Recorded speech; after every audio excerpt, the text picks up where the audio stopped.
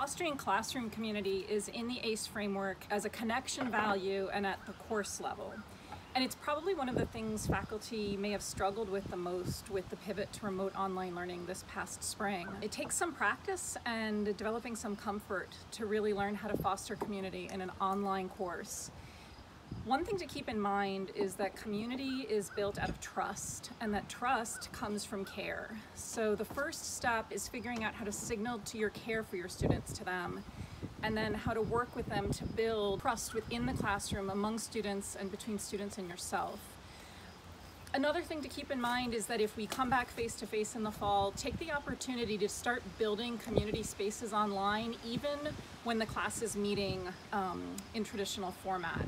That way, if we do end up having to go back online, you'll already have those spaces figured out and ready for the community to inhabit and really